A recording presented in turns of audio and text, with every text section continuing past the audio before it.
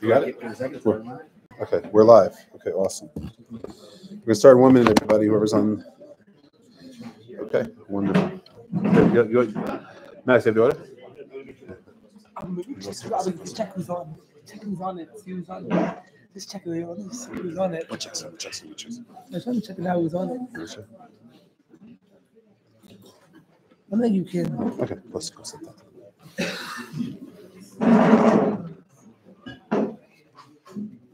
Good? Everybody? There is a slight delay, so I'm still experiencing delay, it seems. But I think if you start, there's not much more you can do. Okay, it's fine. If there's a slight delay, it is what it is, I guess. Yeah? Okay. Public service announcement just before we start the actual shir and so on. Anybody didn't daven Marav yet? Anybody not daven Marav? Okay, great. So we'll daven Marav right afterwards. Perfect. We should have a minyan, berevach. Wonderful. Okay, first of all, poskim b'chvod ha'achsanya. Whenever I speak, I always want to thank the host. And the host tonight, as it is almost for most of my shiurim, is the Kihilat Eretz Chemda. You see, we're in a base medrash. It's really during the week. It's a base medrash that is a kollel. On Shabbos, this environment is transformed from a place of basically pure Torah to really incredible, inspirational tefillah, also with Torah.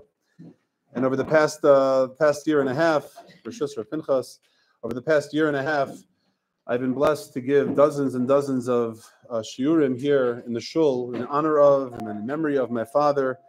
I'll show you this a little bit later. I was zochet to put together a book of the shiurim that I gave, many of the sources. Some of them are shiurim are written up, some are not fully written up, but it's a very special. It's very special. We'll come back to that, Bezrat Hashem, later in the night. This shul is very, very special. It's really an incredible place that both promotes and then pursues Torah, Avodah, and Chesed in ways that, frankly, I don't know if anybody's ever seen before. It's actually incredible. It's intense. It's creative. Wherever there is a need, that's basically what we pursue. And we're very blessed. We really are blessed. Ashreinu and Zachinu to be part of a shul like this. And my father would have been very proud. I'll tell you, I don't say it lightly. I'm not saying it's stam because, okay, I'm speaking about my father. My father would have had such incredible nachas just to see what the shul is doing and to see the shiurim that I can give in the shul and all the different things that we're doing in the shul. It's really something. So first of all, thank you very much for hosting the shir tonight and posting it digitally for the people that are on the live stream as well. And I want to give a special thanks to Max, who's in the back. He's grabbing some vegetarian sushi, but this would not be happening on the live without Max. That's where I was upstairs for a while. So thank you. Really, most importantly, I really just want to acknowledge the presence of my mother. She should live and be well, Bezrat Hashem. I want to thank her for sponsoring the obscene amount of sushi that we have in the back. So, Chevra, please, we like sushi, but take it home with you. Oh, because my father would have, and he'd be eating some of the obscene amount of sushi. Just my father, Baruch Hashem, enjoyed. He was a very healthy and fit person, but he enjoyed his food, kanai nahara and sushi in particular. So you'll have part of that, the nachas ruach, not just the Torah, but also enjoying the sushi. So thank you, Mom, and thank you for coming. It's a tremendous privilege for me to be here. I've been thinking about this shir for a long time, and I hope that together we're going to grow. Not just from the learning, but I hope to do tonight is to enhance our Sederim. That's really the goal. The goal tonight is really to enhance our Seder. In order to have a really special spiritual experience, it demands preparation. Kedusha demands hachana. In order to have a depth of an experience, we have to have a depth of reflection and a depth of an analysis. And if we wait till the Seder night, it's too late. And so what I want to try to do tonight is to help us move past, perhaps, sometimes we get stuck a little bit in our religious development. Sometimes we get stuck, the last class I took when I was in elementary school. Sometimes it's the last class that I took when I was in high school. Sometimes it's the last class I took when I was in yeshiva. But as adults, we would never tackle any other important or meaningful topic in any way. So I'm just going to put on my recorder. I apologize for that. I realized I wasn't recording.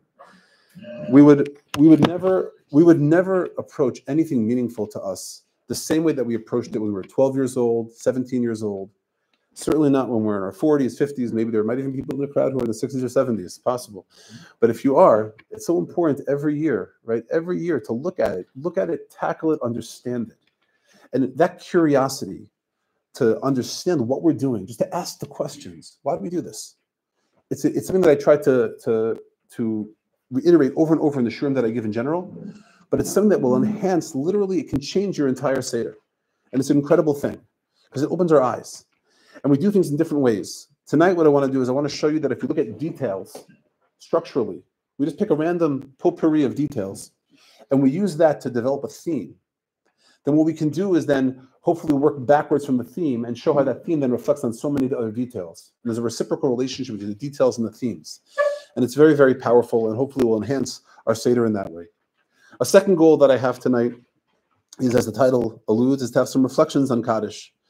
Kaddish is it's an interesting experience. It's a powerful experience, and frankly, I don't know those people in the audience who have the privilege, however you'll call it, the opportunity to say Kaddish. It's really demanding. It's demanding, but it's also an opportunity, and it's an opportunity to reflect. I think I said Kaddish over the course of the year, including the times when I was about tefillah, over 3,000 Kaddishim. There are about 4 or 5 different Kaddishim that we say, but of the 4 primary types that we say, I said about over 3,000 Kaddishim. I was trying to do the math, try to figure out exactly. It's not possible to get the exact number, but over 3,000 Kaddishim over the course of 11 months. That's a lot of opportunity to think about Kaddish. But uniquely, what I want to share tonight is not just about the Kaddish, but also how the Kaddish reflects on my father. And you'll learn, hopefully, throughout the night about my father, which is really a big piece of what I want to share with you, with my family, much of which is in front of us here, but also they're joining us from America as well. And then I want to share with you unique facets of my father, tie that into the theme of the Seder, and tie it into the theme of the Kaddish, but hopefully growing together through that realization. And that learning and that enhancement of our Seder, and hopefully the enhancement of us as people, should accrue to his benefit. It should be and aliyah for his neshama. Okay. So let's just start with some basic questions. By show of hands, who here wears a kittel at their Seder? So I'll say, but I don't. Why do we wear a kittel? Why do we wear a kittel? Because your father did. Oh, that's it. My father didn't. My father was a Baal Tshuva, so his father didn't. But your father did. So you do, and your boys do, and that's it. Okay. We don't. My son doesn't. Why do you wear a kittel? Anybody? What's the reason? Why do we? What? As what is it? It's just a nice. It's a kacha. Okay, it's a nice. It's like wearing a fancy silk whatever kacha. That's it. It's a way of dress. That's all. Very good. Okay. What else? Yeah. Oh, special milk. We're going to come back to that in a minute. What else? Some people say yeah. I don't wear one, but to encourage the children to ask questions. No, that's it. That's the answer. That's it. We can do whatever we want. We can. I don't wear a kittel. I wear a ridiculous hat sometimes at the Seder. And my kids say, "Why are you asking? Why are you wearing a hat?" That's why I'm wearing the hat. That's it. We say, but it's important to understand that those of you who do wear a kittel, they say, "Why do we wear a kittel? Why do you might have husbands, fathers who worn kittels? Why do we wear a kittel? Why don't we wear a kittel?" But really, we're going to ask why we do wear a kittel. Very simple question. Number 2, second important question, very basic. We'll make our way through the Seder just a little bit. You'll see what we're going to do. We're going to do this for the entire night to understand things that we do, what we say and what we do. Who here washes their hands for orchatz in their family? Some people have different families. So in their family, who here has only the father washes the hands? Okay. Who here has only the men? My mother and my wife here. It's a little bit, it might be a little bit offensive, but who only the men? Don't worry, you can raise your hand. Who here? Everybody washes their hands. We do, right? We all wash our hands. Why do we wash our hands? What's the reason? Why do we wash our hands? Dipping. Do you wash your hands the rest of the year when we dip? Oh, whoa, we should. Oh, there we go. So now, what's the next question? That's the thing with that. What's the next question? Why don't we? That should bother us. Meaning you put yourself on the spot. I don't mean to pick on you, but I'll pick on you for a second. But that's the question, right? I've given a shir on this, on tibula b'mashka, these types of things in the past, and I encountered one person, literally one student of mine, a young lady in California, 20 years ago, who told me that her family they eat wet fruit with the fork. They eat pickles with forks because they don't want to touch the fruit. As the only person I've ever met who's makpid in our world in some form, given for the hundreds of students, that's ever said that they don't eat, that they wash their hands before they eat wet fruit. So the halacha really is, you can see this in source number 1. The halacha is that if you have if we eat food that was dipped in one of 7 liquids, yad shachat dam, meaning wine, honey, oil, milk, dew, blood, or water. Velonis nagev, and it's not dried off. I feel even though you don't actually touch the wet part of the fruit or vegetable, you have to actually wash your hands without a bracha. And so the question becomes, why suddenly on Pesach night do we do this? And why don't we do it any other night? But it should bother us, right? Meaning, if we're consistent, then we're consistent. Either don't do it or do it. And is it so odd that even more than that, then there are a couple of people in the crowd who only the men do it, only the fathers do it, the children don't do it. It's a very strange halacha. Now let me ask you one more lumdisha question. Okay, and then you'll see we're gonna get the juices flowing a little bit, and we're gonna tie this all into our Seder. It's gonna become very, very relevant. There is a very interesting halacha. I'm gonna say it outside for the sake of time, that we're not allowed to stop once we wash our hands for Netilas Yadayim, we're not allowed to stop to talk until we're done with korech, until we eat the sandwich. There's some Sfardim in the crowd. Do you use soft matzah, Isaac? No, some people use soft matzah. That's really korech. Korech really is a wrap. It's like a lafa a little bit. So, but the Ashkenazim, where we have, the cardboard, so it's a little bit hard to, can't really wrap it, but that's really what it should be. It should be korech, like we're korech, you wrap it. But we're not allowed to talk. The halacha is very clear in the Shulchan Aruch that we're not allowed to talk from the time we wash Netilas Yadayim until we're done eating korech. But the problem is that the Shulchan Aruch explicitly, after it says that, it tells us the following halacha. The end of source number 4, it says, before you eat korech, what do you have to do? You have to say the words zecher lemikdash kehillel. But when you shouldn't talk. So which one is it? Are you not allowed to talk, or the Shulchan Aruch says you're supposed to talk? He says you're supposed to say zecher lemikdash kehillel, or is it you're not allowed to lo yasiach daito? Minyan Asuda. Oh, so you want to say this is Minyan Asuda? Okay. So this is Minyan Asuda. Is it really? So so that's the question, right? Is it considered Minyan Asuda? I mean, if I say to you, pass the matzah, that's Minyan Asuda. If I say I want to wash my hands, it's past it. No, this is not my question.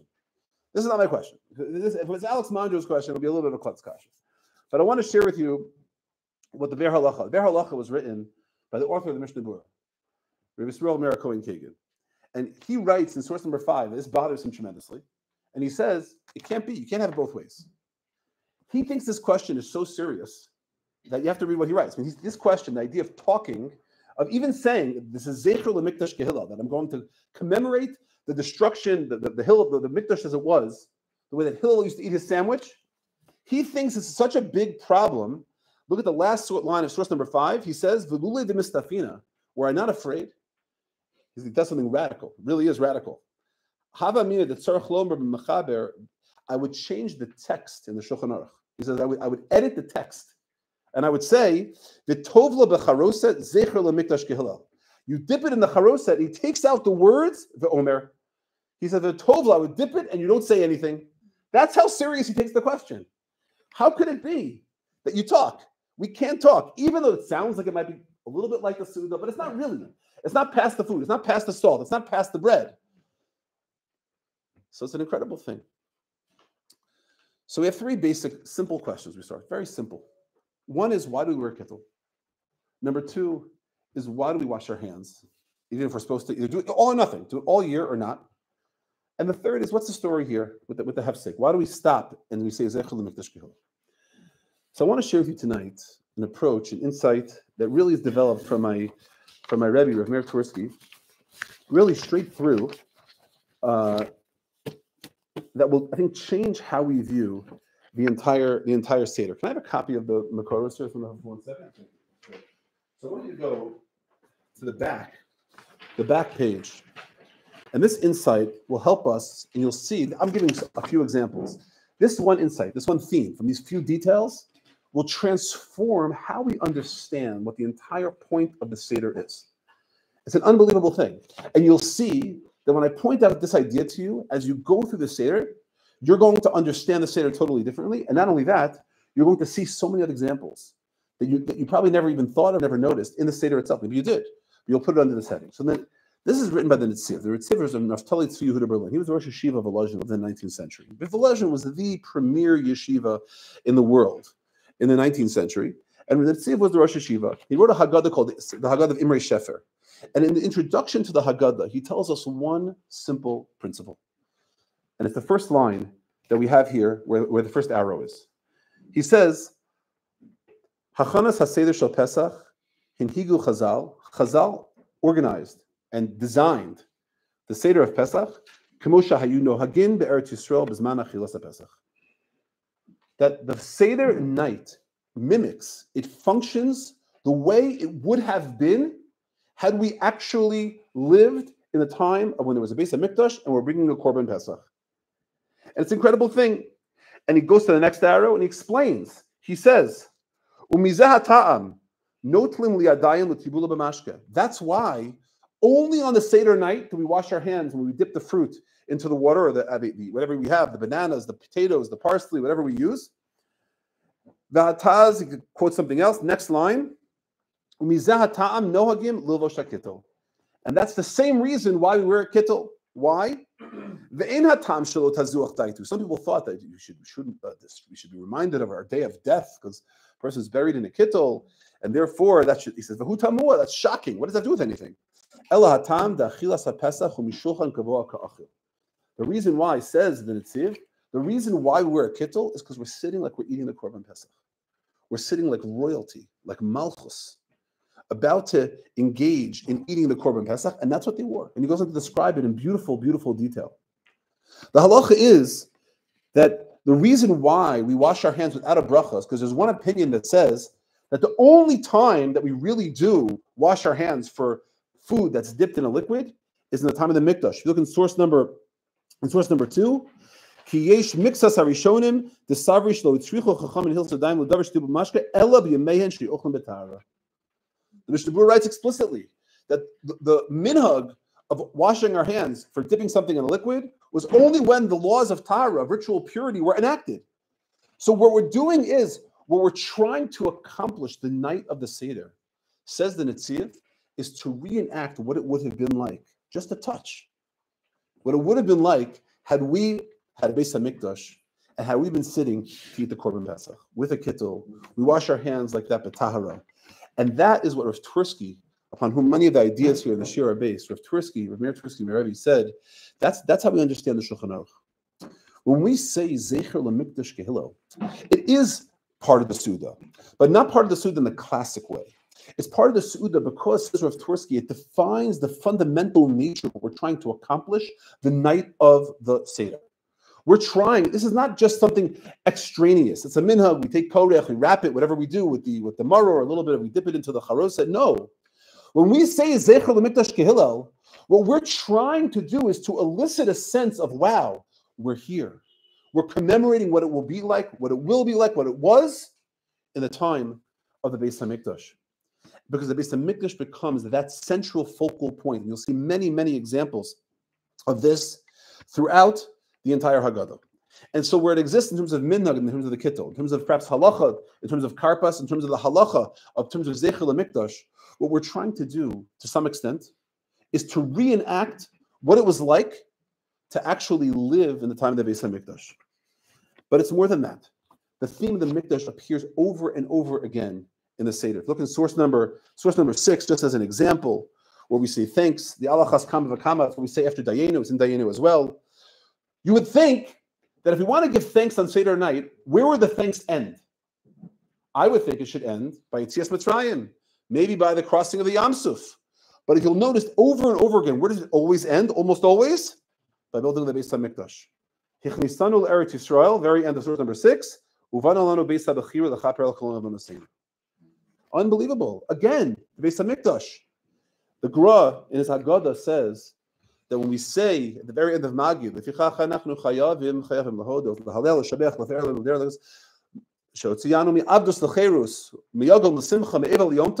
he says the highest point, each one corresponds to a step of Yetzias Mitzrayim. The highest point is the building of the Beis HaMikdash.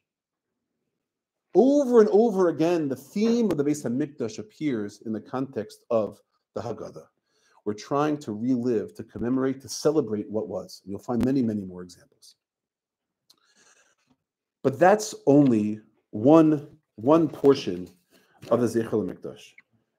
Rabbi Soloveitchik, Zichrono Livracha, has a beautiful analysis where he notes that there are 2 categories of Zecher LaMikdash.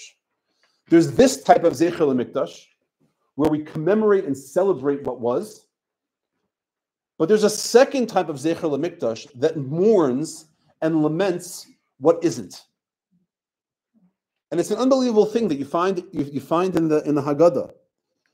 As an example, the Shulchan Aruch writes in source number 8, the second underlined section, before the underlined section, he says that we're not supposed to eat any type of roasted types of meats because we might be confused with eating the Korban Pesach. And the Ramah, who is the commentary on the Shulchan Aruch, he writes, no, again, for us Ashkenazim, we eat eggs. Does Fardim eat any eggs, any lentils, nothing like that? We eat eggs. You eat eggs. So my father's Zechron L'Bracha, when I was a kid, it was like you're waiting hours and hours, like after Magid, whatever it is, and then you had to wait for like the egg water. Who here has egg water? Anybody have egg water? Okay, egg water, for those who don't know, is kishmo keinu. It's eggs and water. And if you're lucky, salt. If you're lucky, salt. That's it. Soda water. I had like hot water, whatever it is. It's literally eggs and water. And as a kid, I would be like, who wants? So then you start to learn. You see, well, it's a Ramah. In general, I'll try to teach you about my father as I go. My father's about tshuva. And so this time, my son Chananya just returns from Krakow. He's davening in the shul, the Ramah shul in Krakow, just this past Shabbos. And many of them had him in my family because my father was about tshuva. He learned straight out of the Shulchan Aruch and the Ramah. He knew he's from Poland. He was from Lodz. And so we assumed many of them had him with the Ramah automatically because the Ramah was what he learned. And so the Rabbi says that many people in Ashkenaz, some people in Ashkenaz would drink and eat egg water. So we did it. But watch what the Ramah writes. And tell me what bothers you about this. Zecher la'avelus. Okay? Zecher la'avelus. Just before you finish the rest of the Ramah. It's Yontif. It's Yontif. Rachmana litzlan, if somebody is in Avelus before Yontif gets rid of Avelus. There is no Avelus on Yontif. Yontif, they can't coexist.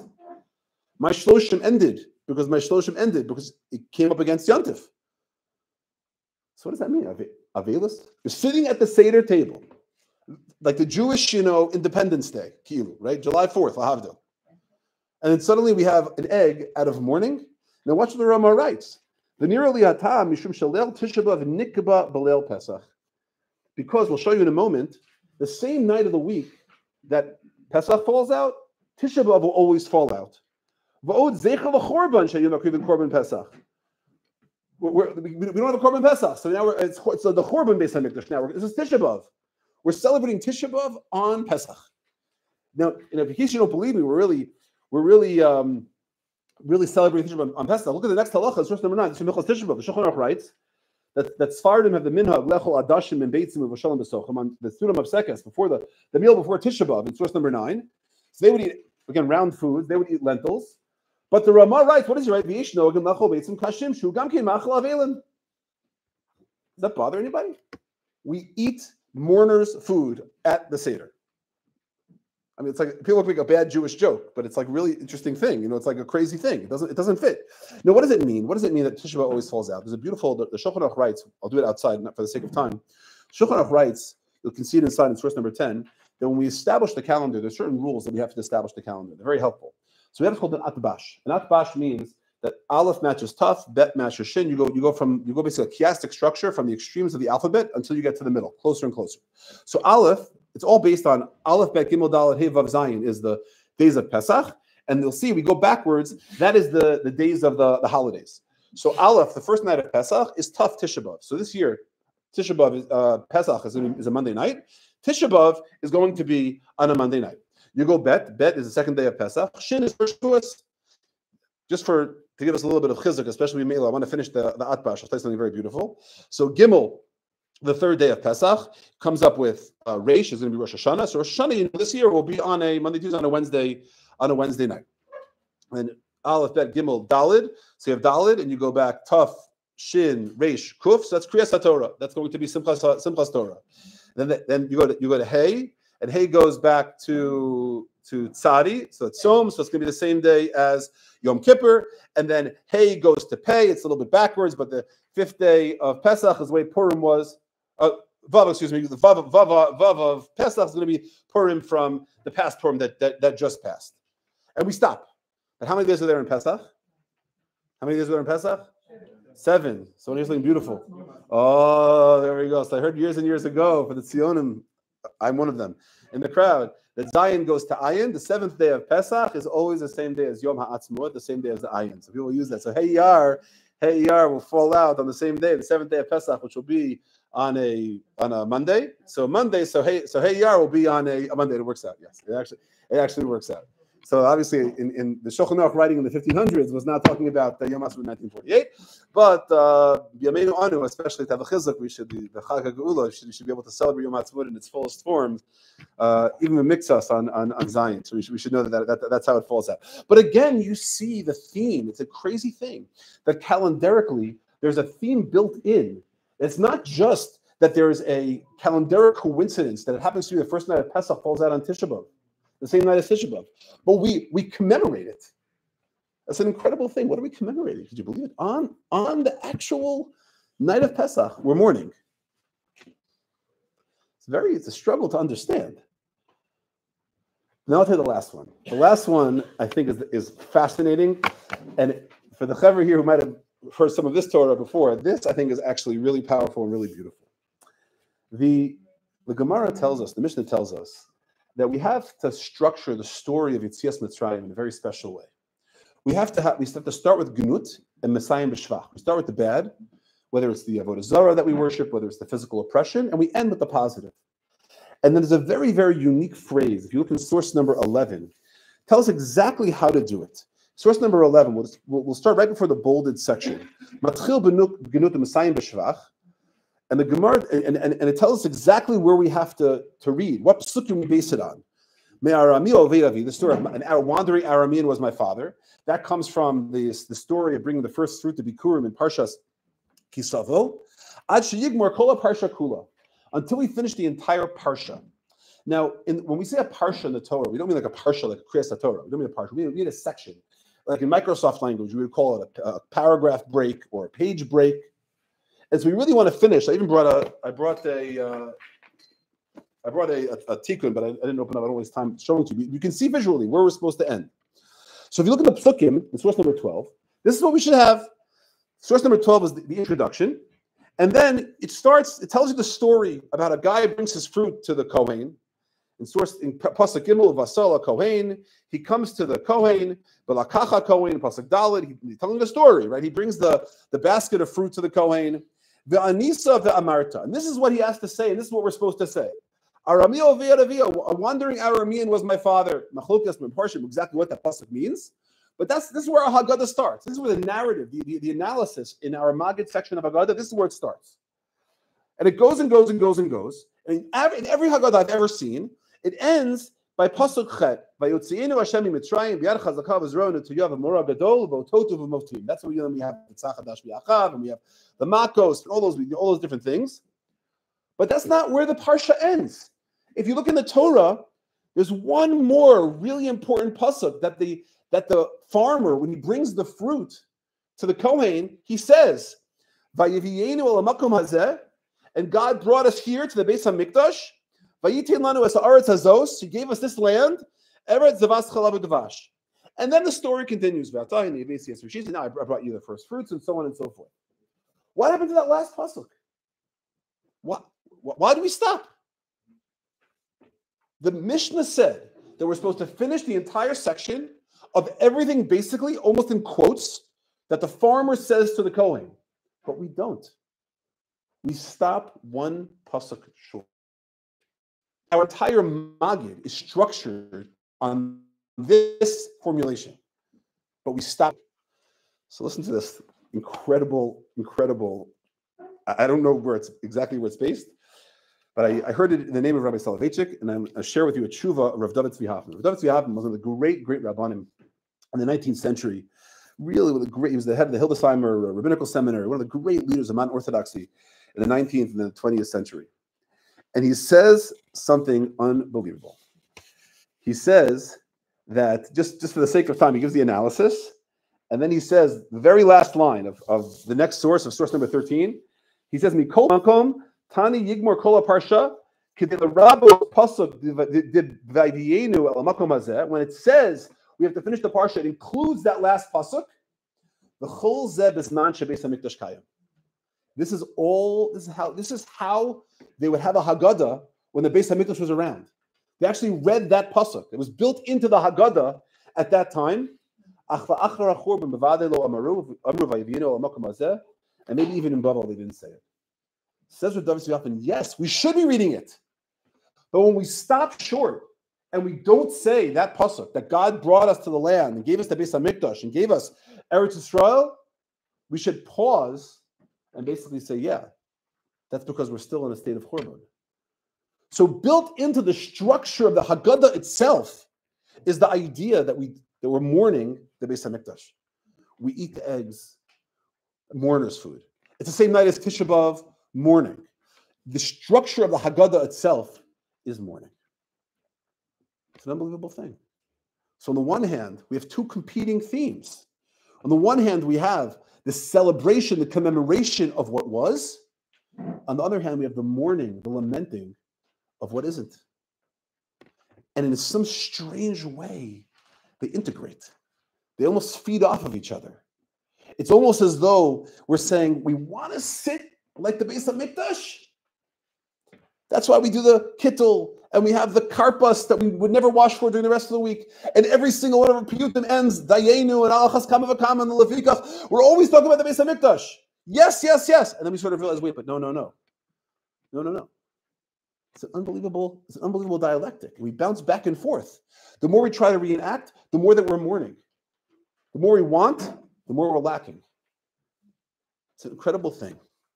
And that becomes one of the most primary themes. I was talking to Rabbi Barry Eisenberg. I was walking with him to Shul. He's out of the country now. He told me he wasn't going to be able to shir. I told him what the shir was about. He told me, which actually I didn't have a chance to look at it inside. He said that there are some people, it's incredible how you see this tension in so many areas of the Haggadah. When we say Halach Ma'anya, the song we open the Magid with basically, so we say Kol Dichvin Yesei V'Yifsach. Anybody who's hungry can come and they can come and have part of our Pesach with us. So he quoted now that sounds very much like the Korban Pesach. That sounds very much like we're commemorating. He quoted one of the Rishonim, the Shibbolei Haleket, who said that no, you're not allowed to include that because there's no Beis HaMikdash. So even that, do you say it? Do you not say it? There's a tension, wanting the Mikdash. And what you end up with something incredible. You end up with this incredible equation. Commemoration plus mourning equals yearning. That is what we want. Our theme in so many areas of the Seder, you'll see it replete in other places as well, is to rebuild the Beis HaMikdash. We conclude the entire Seder basically with what? L'shana haba b'Yerushalayim habnuyah.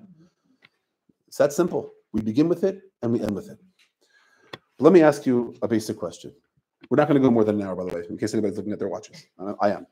I'm looking at the watches for you. Don't worry. We'll be done with the entire thing no later than 8:40, than 9:45, maybe even earlier. So don't worry.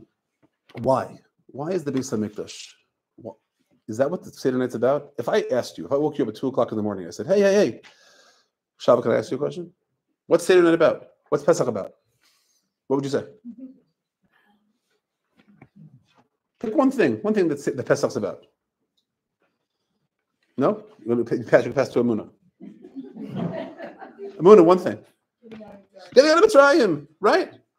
Yitzias Mitzrayim. That's what Shabbat was going to say, right? So you say Yitzias Mitzrayim. What is it with the Beis HaMikdash? Let's just focus on Yitzias Mitzrayim. Maybe you want to go to Yam Suf.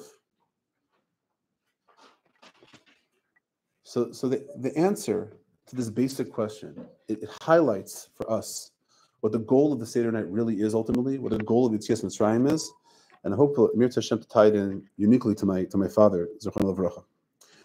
Rav Twersky, in order to explain this question, he gave one very simple answer.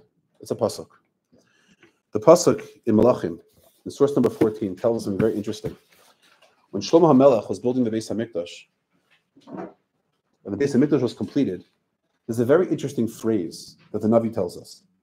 Vayihi b'shmonim shana v'arba me'ot shana l'tzeis b'nei Yisrael me'eretz Mitzrayim. The building of the Beis HaMikdash was dated 480 years from Yitzias Mitzrayim. Now, who knows, how do we usually date things in Tanakh? There's a very simple way. and it's in Tanakh, and it's included all the way into the Mishnayos and into the Gemara. It's very complex. How do we date? What was that? The kings, yeah. It's the year of the reign of a king. It could be a Jewish king, it could be a non-Jewish king. We just read Megillah Esther. It's replete with the dating in terms of the rule of Achashverosh. So we have that here also, right? Because it's going to tell us the next part of the pasuk. We do date it that way, but yet the pasuk has a clause. It's unnecessary, and it dates Yetzias Mitzrayim 480 years to the building of the Beis Hamikdash with 480 years for the Yetzias Mitzrayim. That's not necessary, but it is necessary. And the reason why it's necessary is because, yes, Yetzias Mitzrayim, sure, it happened 480 years prior, but it's not simply a calendaric note that the Navi is giving us, but rather this was the culmination of a 480-year process. The Yetzias Mitzrayim, the Exodus that began 480 years prior, was only completed when we finally built a Beis Hamikdash on Har HaBayis. That was one long Yetzias Mitzrayim.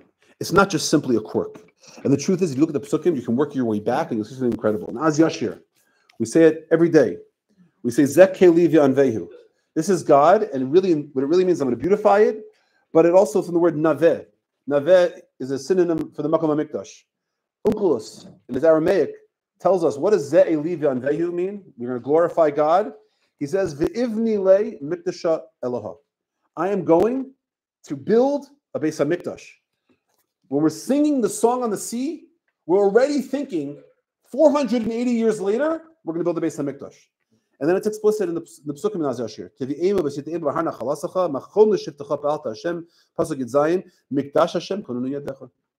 An incredible thing.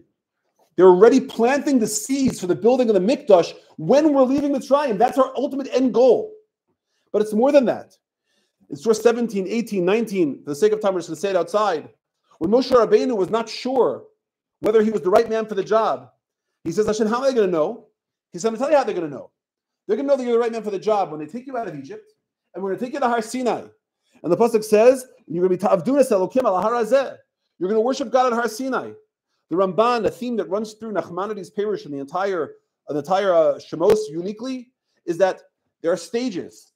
God revealed himself. That was the next stage of Yetzias Mitzrayim, Har Sinai. The Mishkan, the purpose of the Mishkan, according to the Ramban, was to perpetuate the revelation of God, but in a more hidden way. That which we experienced at Har Sinai in the broadest way was perpetuated in the Mishkan in a smaller way. And the Mikdash is just a natural extension of that. It's an incredible thing that it was simply one long exodus. It wasn't enough just to be freed from. It wasn't that we were leaving from, but it was also that we were moving to. We were arriving at. We were brought to that final destination. And that destination was the Mikdash. Mikdash will be the Mikdash. The Rambam, he says this in a very powerful way in source number 20. And this will conclude this particular section. When we conclude the Haggadah, the story of the Haggadah, the Rambam writes, source number 20, underlined section, U'misayim b'das ha'emes, shekirvanu ha'makom lo. HaKadosh Baruch Hu brought us close to him. V'yivdilonu min ha'toim. He separated us from the other nations. V'kirvanu liyichudo.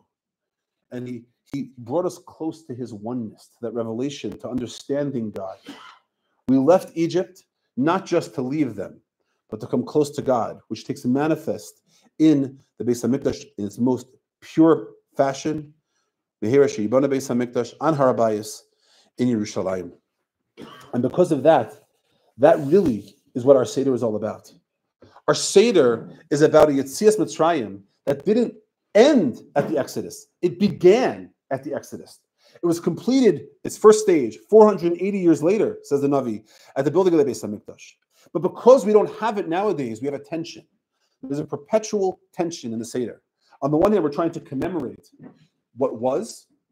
We're also, unfortunately, struck in many ways by what isn't. And that leads us to a yearning of a tefillah for what will be. And that should be the end goal.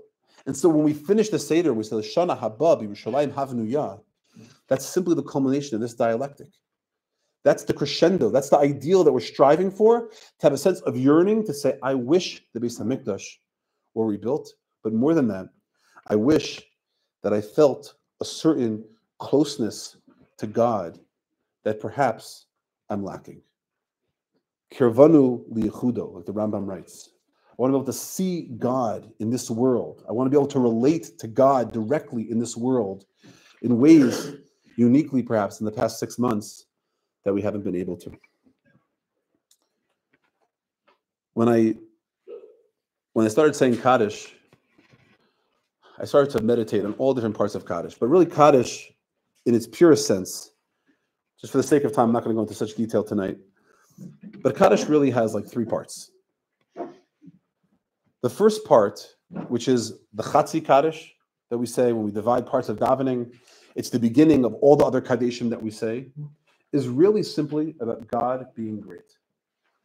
In fact, the Gemara says in source number 21, the very end, it says that the reason why the world exists, B'shashi Yisrael nechnasim lebate kinesios lebate mitroshos ve'onen yehishmei hagadol mevorach HaKadosh Baruch Hu mena'anei rosho ve'omer ashrei hamelech shemakalsinos obeveso. Praiseworthy is the king who is praised in this way in his home. Malo la'av shehigla es banav. How painful it is for the father who's kicked his children away from the table, no longer a Beis HaMikdash. Ve'oy lahem labanim shegalu me'al shulchan avihem. Because that's the ultimate praise. The ultimate praise is to realize the greatness of God. My father, Zechron Levracha, he lived a life that was defined by the greatness of God. This goal that we're trying to achieve on Seder night, Yetzias Mitzrayim, leading toward the building of the Beis HaMikdash, trying to see God's presence in this world, that's our avoda. So my father lived a life like that. It's hard. The more that I reflect on it, I don't think I reflected on it enough when he was alive.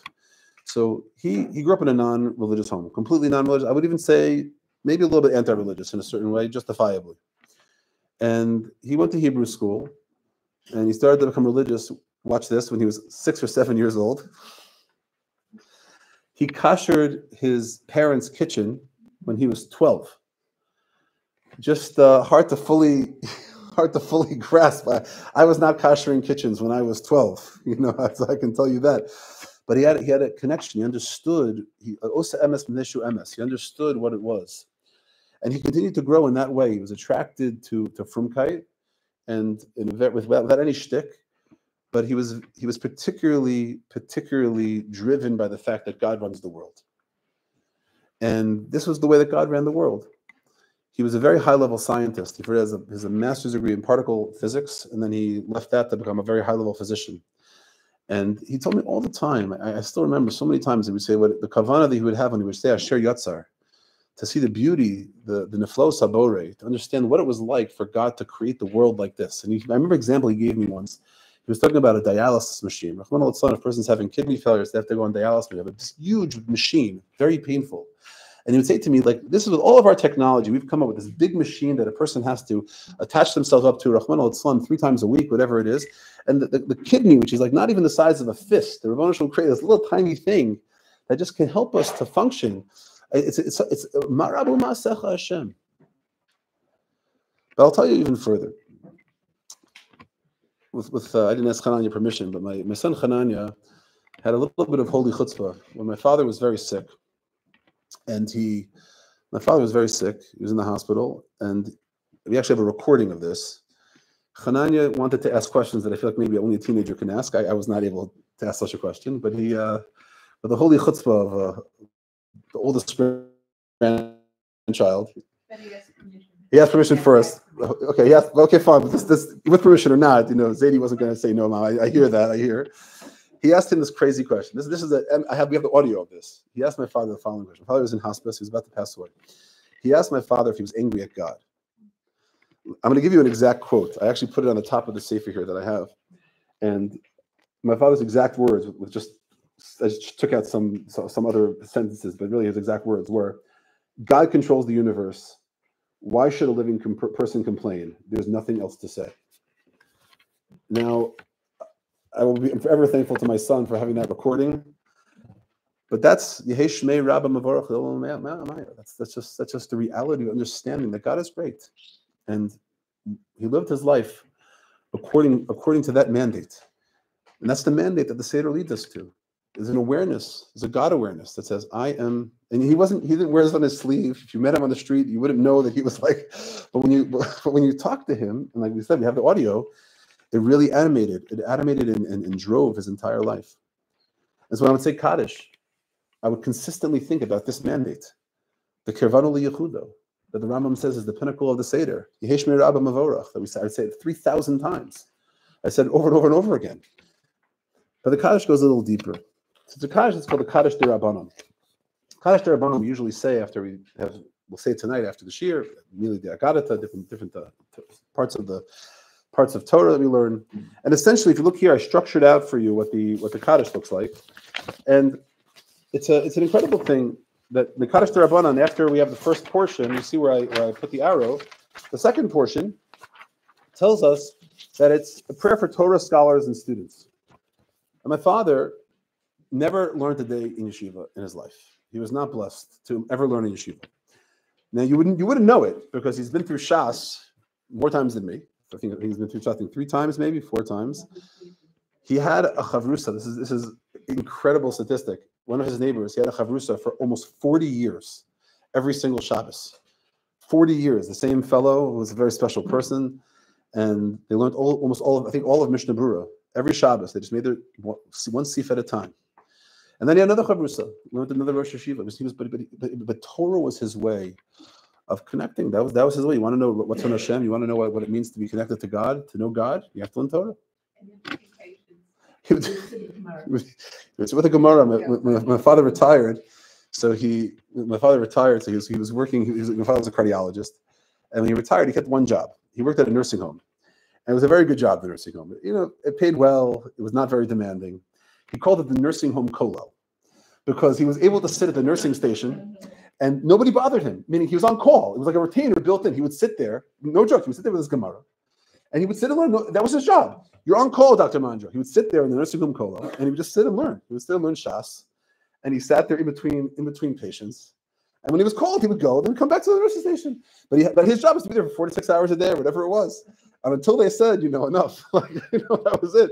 So that was his. The Torah was his. He has such nachas that I had smicha. It was very painful for him because I had my smicha was hanging on the wall in his office in the house for a very good many years. But when I finally felt, that I probably should hang it in my own office, so I begrudgingly he let me take my smicha.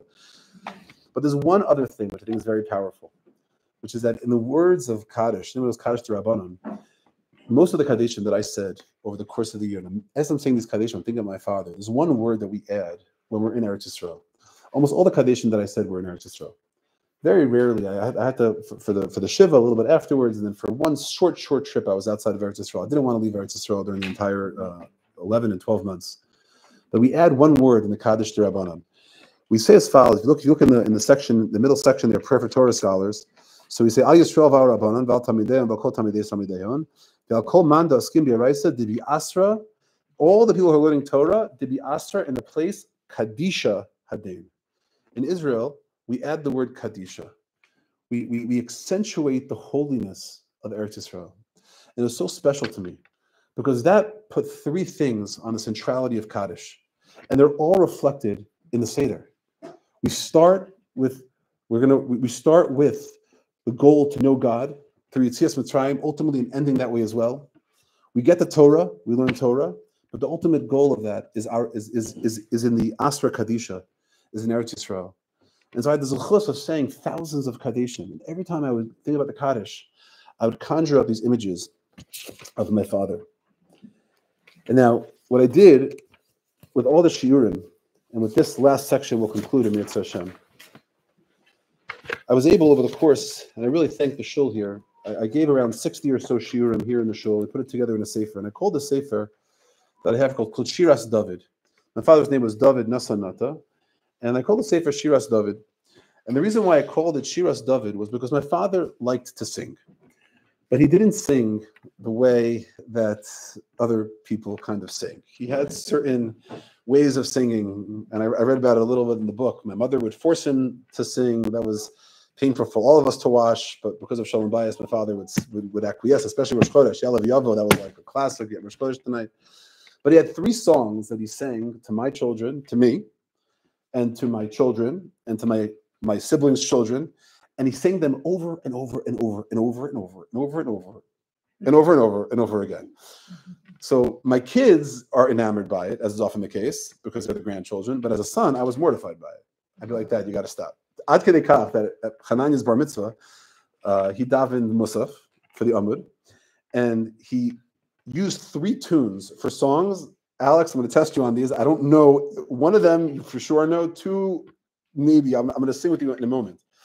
But it occurred to me when my father was very sick in the hospital that these 3 songs that he sang, they paralleled these 3 stages: knowing God, learning Torah, and the centrality of Eretz Yisrael. And I showed it to you in source number 25.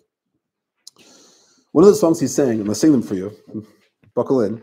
We actually during COVID, I made a Jeopardy, like the Jeopardy game for my children. So we had a category called Zadie's Songs. And what we did was I had my father record for all of us like 3 or 4 bars of the beginning of the song without any words. And we have a video. It's actually hilarious, like Zadie for 200, Zadie for 400, Zadie for 600. And it's hilarious because nobody else would know the song. Here's the first song, okay? Now, I actually tried to find who sings the song. I cannot find it. And it goes like this. Romemu Hashem, Romemu, Romemu Hashem, Romemu. It's a generational thing. From where? I looked Rabbi Sons. I couldn't find it. That's the first thing I said. I said Rabbi Sons, and it's from the not greatest hits because I found the greatest hits. I looked at Rabbi Sons and I didn't see it. It's generation. So we're talking what, the 70s, right? Right. So, but the words, and he would sing over and over again. Ramamu Hashem, Ramamu, Ramamu. It's very deep baritone voice.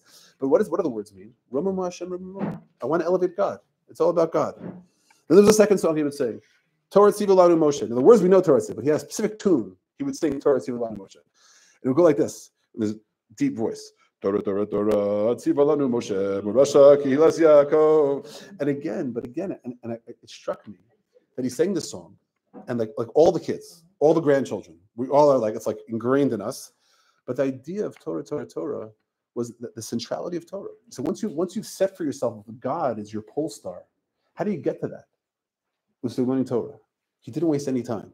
My brother-in-law told a story when my father was very sick, that even after he got crazy diagnoses, he would come home at night, and we're all exhausted. And we're like, holy cow, and we're all just so worried, and rightfully so.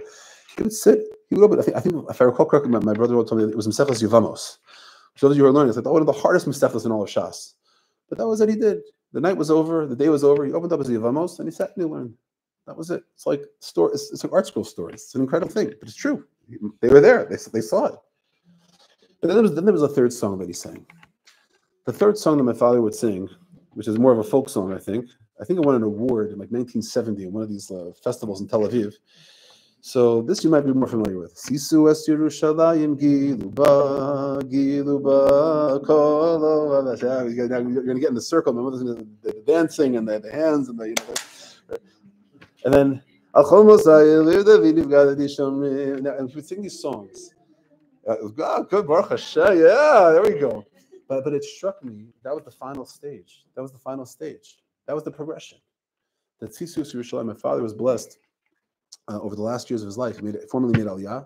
He was actually, this is not such a great accomplishment given at the time, the current political reality, but he was actually able to vote in an election. He could have been here any week and voted in an election, but he was able to actually make Aliyah and then vote in an election. And he was extremely proud that we were here.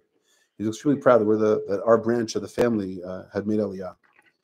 And the truth is that was what my father represented. That was the song of his life, of seeing God, learning Torah, and eventually getting to Eretz Yisrael. So much so, I noted in one of the essays that I wrote was that he changed his letterhead. my parents had an apartment on Derech Havron for many years, and it was no longer the New Jersey address, but the letterhead would say his name, and it would say their address in New Jersey and their address in Derech Havron, Yerushalayim, because his whole identity had been transformed. His whole identity was completely changed, and that was his life. And so that's a legacy that we have, and that's the legacy that we seek to perpetuate at the Seder night. We have Yetzias Mitzrayim, a God awareness that then goes to the Avoda on Har Sinai, but it doesn't end there. It ends in the Beis HaMikdash, 480 years later, where we're supposed to come closer to Kaddish Baruch Hu. The Malbim, on that pasuk, the Rabbi's Son song, which Jay, you're going to find for me, is in source number 28. The Malbim says, Romamu, Az Dome Hashem Keshochin B'neihem. If we elevate God, then it's going to be He's like living amongst us. It's almost as though God is dwelling on the mountain down low. Lo b'shamayim v'ha'aretz hadom raglav. Rak romamu Hashem Elokeinu v'yishtachavu lahar kodsho. We should raise up Hashem, and then we should worship Him on His mountain. Kisham Hashem shochein, because that's where God dwells. The Kadosh Hashem Elokeinu b'sochenu, and God's sanctity is amongst us. Ve'alzeh lo amar kadosh hu. It doesn't say that God is holy. Ki hu Eloheinu v'nimtza beinenu. Because it's not enough to leave God separate from us, but God has been elevated. We've been elevated. We worship God. He's our God, and because of that, He is amongst us. And perhaps that is the goal of the Seder night. That, I think, is something that we learned from my father's life, particularly upon reflection over the past now 13 months.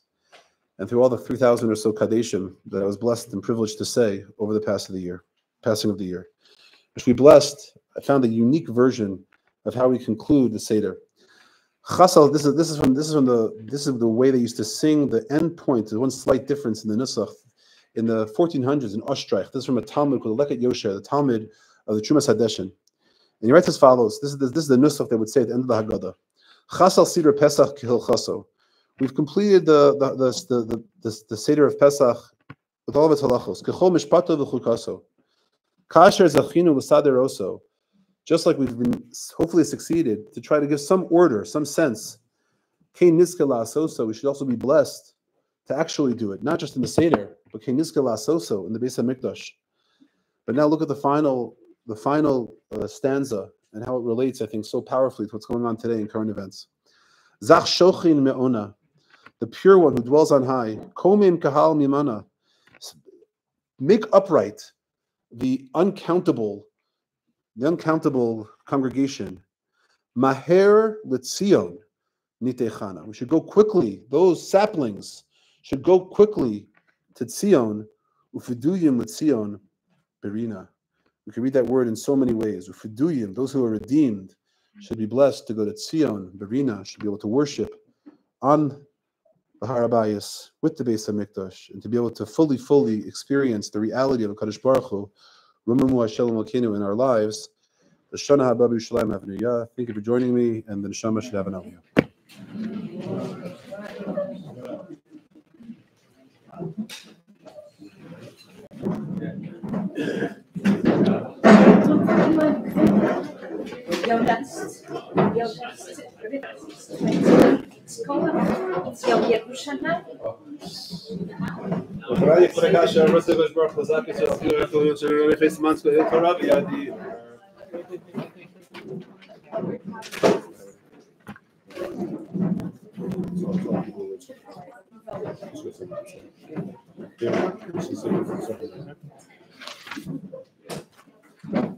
Yiskadal v'yiskadash shemei Rabbi Yel Madivrach Rusei v'nichmach Rusei v'chayachon v'nichon v'chayachon Beis Yisrael V'agalav Zman Kariv Yimru Amen Herish v'kram v'barach v'yoram v'yom haya Yisparach v'yishtabach v'yispar v'yisramam v'yisnasei v'yisadar v'yisadar v'shmei v'shav v'yikru V'yila v'nkol v'yirchasav v'shirasad v'shpachasav v'nachamasad Aniran v'yalamav v'yimru Amen Yisrael v'arabanan b'al tamideyon v'al kol tamidei tamideyon v'al kol man diaskim b'yarayson v'yashra Kaddish adei v'div v'chol asar v'asar Yelon v'chol shlomo rabba chila v'chista v'rachamei v'chai arichai v'zoni revichai ופרקנם מקדם ועודי ושמיה ואמרו אמן. יש נאמר רבה משמיה וחיים טובים עלינו ועל כל ישראל ואמרו אמן. ועשה שלום אמרו והוא יעשה רחם ושלום עלינו ועל כל ישראל ואמרו אמן. Okay, we're going to dive in. Anyone want to dive in Ma'ariv? We'll dive it over here. Please take sushi home with you. Take food home with you. Love. Oh yes, your father's left it for somebody who elevated the show. So very nice. Token Sparty. I hope it's a on the spot. No, but I like your morning perspective. In fact, I think we don't eat bitter horseradish either. It's not